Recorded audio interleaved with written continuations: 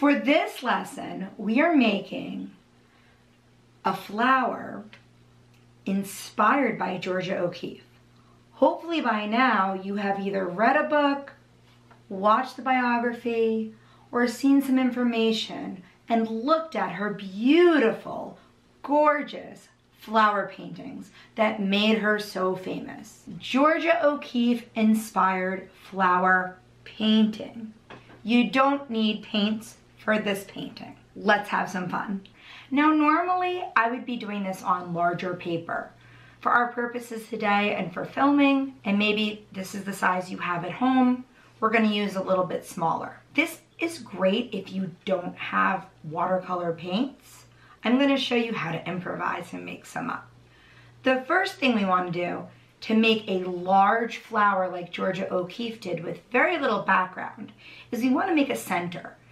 Not all flowers have a circle for a center, and not all petals look like loops. I don't want to see what I call lollipop flowers. A lollipop flower, boys and girls, is when you draw a circle and we go a stick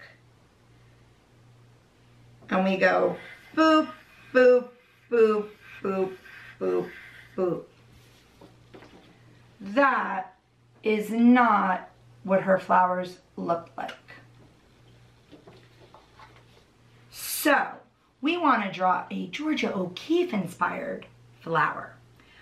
The centers of her flower were some pretty interesting shapes. So I want you to find the middle of your paper, place your finger there, and then move it in any direction by just a few inches. There's the middle. I'm going to move mine here. I'm going to go ahead and draw any sort of wiggly shape I want.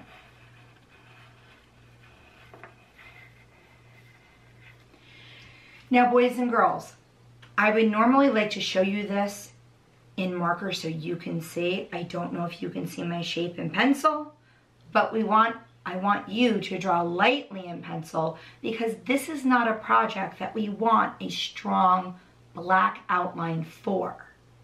Sometimes we do, but for this, we want to keep it soft, just like her flowers. So I've drawn my center. Inside of my center, I'm going to fill it up with some interesting shapes.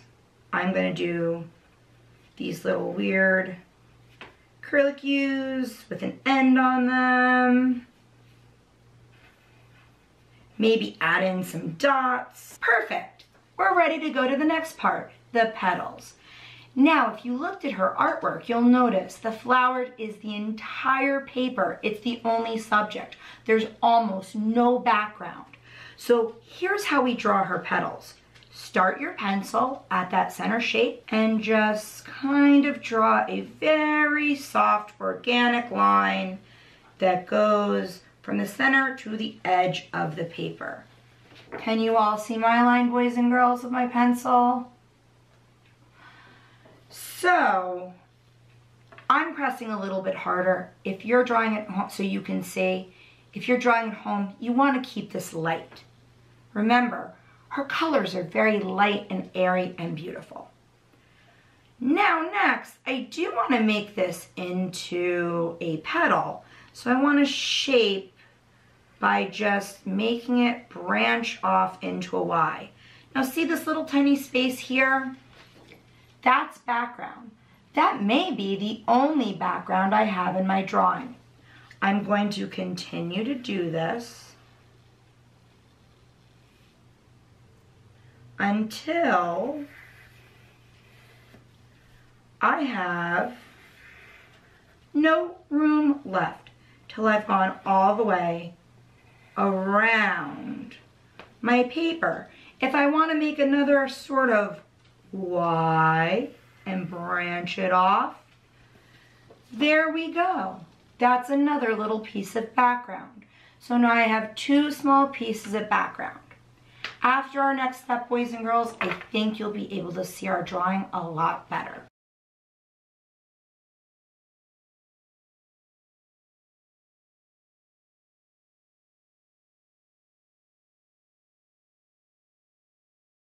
So for the next part, for the color part, even if you do have watercolors, start with this step. First, decide what is the main color you want your flower to be, because we want to stick with those colors so that we don't get a brown flower. We want to try to keep our colors clear and vibrant and bright. We want to stick within similar colors. I'm going to make my flower, purple. Now, for this, you're going to need a regular watercolor marker. That sounds fancy. It's not, boys and girls. All it means is, please don't use a permanent marker or Sharpie, then this won't work. So Mr. Sketch is fine. If you have Crayola at home, these things, they're fine. As long as they're a regular marker that you would color with, it should be okay. I am now going to take my marker and I'm going to outline all the parts I just sketched. Now, if you really want to save some time and you feel really confident, you can skip the pencil part and go right to this. But I've been making art for years and I would still use a pencil.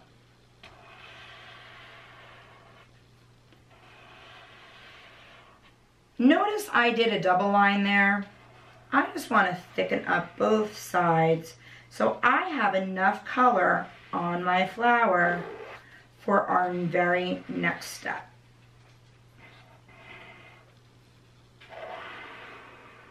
Now there is one little thing that I did forget, and that is to add some details. So first, let me outline this.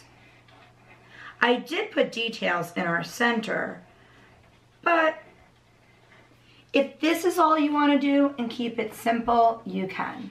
If you would like, you can make the flower look like it's kind of curling over by adding a second wavier sort of line, like I did just there. Another thing you can do, boys and girls, is to add some sort of directional lines. When I say directional, I mean the way the petal would grow from the center outward. This will also help for our next step, especially if you're not working with watercolor paints.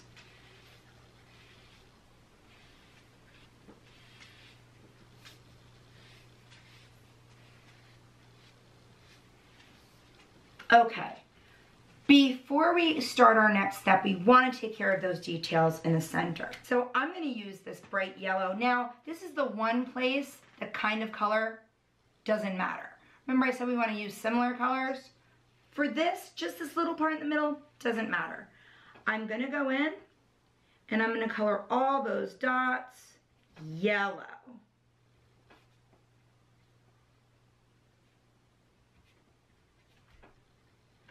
All those squiggly lines, I think I'm going to add, I like this lime green a lot. Whoa. All off the table crayon. Stay with me. Looks kind of similar. I still like it though.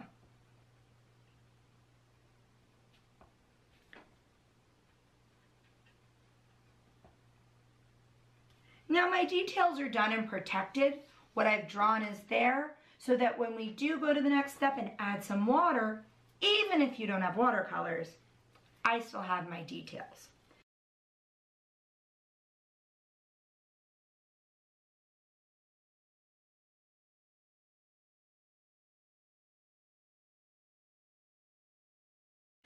So here's our next step. If you don't have watercolors, you can now use your markers as watercolors. All you need is some water and a brush. So now I'm going to go through and I'm going to soften up my marker. If you can see, I'm just spreading water in the same direction a petal would grow, from the center out. Maybe I'll pull some of that color in. Try to work on something clean, with something under you. Please don't ruin your parents' furniture. So if you've put enough marker down, your flower should be turning a beautiful pastel color. Can you all see the difference there? Now, if you get the idea of this, don't add it where it's wet. You can get a little fancy schmancy with this. Remember I said use similar colors? Well, blue is very similar to purple. We know they're next to each other on the color wheel. So in some parts, for my next areas, I'm gonna add some blue right next to those lines. This works especially well if you do not have any watercolors at all.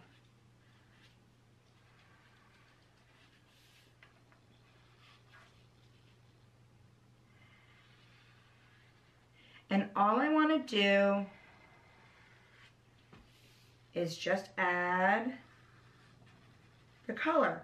I can go right next to my original colors, or I can leave some space. It's up to you. You're the artist. You make that choice. Now I'm going to continue to go through, and I don't need to be careful about this at all. Oh, look how that blue spreads. It's spreading much better than my purple. Some colors will just spread better than others. It happens that way. Could be the brand, could be the color. It doesn't really matter. You're just not going to know until you experiment and play, because that's what art really is. So notice I'm going very quickly, and very quickly it's looking like I painted this, but you saw I never did, and I promise no camera tricks. I didn't get the paints out at all yet.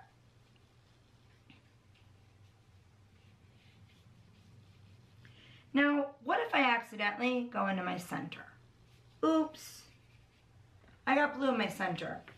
My yellow is just fine because those crayons resisted it. Now, I keep holding my paper up for you to see, boys and girls. However, you're not gonna do that because I know you don't want paint everywhere. We don't want our artwork to just slip off the paper like cheese off a pizza. So as I finish, I'm gonna leave these two background areas. I could have colored them in with crayon if I want, but I have something a little bit different planned for them. Also, the edges that don't have background, you do wanna go to the edge. Now, what if I do have some watercolors and I wanna go even a little fancier? So you can stop right here. I already have a beautiful Georgia O'Keeffe painting.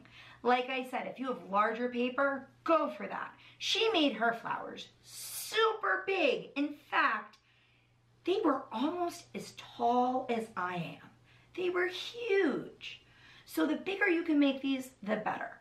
If you only have regular size paper though, they still come out beautiful.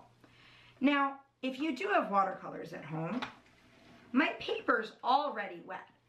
So I can open my watercolors right up. I've been using some of these, so some of these colors are awake and some of them are not woken up yet. If your watercolors are dry, you're going to need to take your wet brush straight from the water, wipe it off on the lips. You can tap it in and you can start to spread. Did you see that small little tap? You can start to spread the color right throughout. Now I'm going to go back and add some more purple, so I'm going to change my color. I put my paintbrush back in, give it the wiggle, and I'm going to tap right in this purple here, and I'm going to spread some more of that purple through my flower.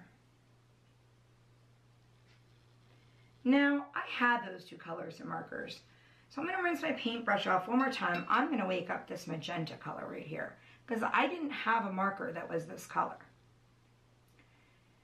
Now notice, again, I'm not digging, I'm not scraping, I'm not scooping. I'm just tapping and I'm filling up my ballerina shoes. If your flower looks very puddly and watery, that's good, that's okay. If it starts to look too puddly and watery and you don't like the way it looks, that's okay too. I'm going to show you a quick fix for that.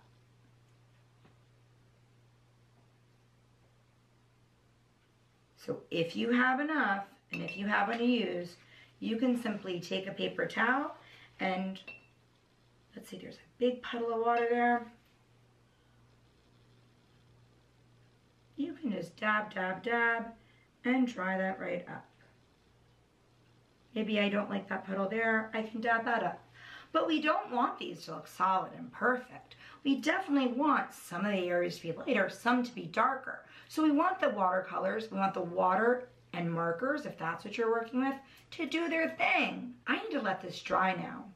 And I hope you had fun making your Georgia O'Keeffe flowers and learning all about Georgia O'Keeffe. Have fun creating, and until next time, bye.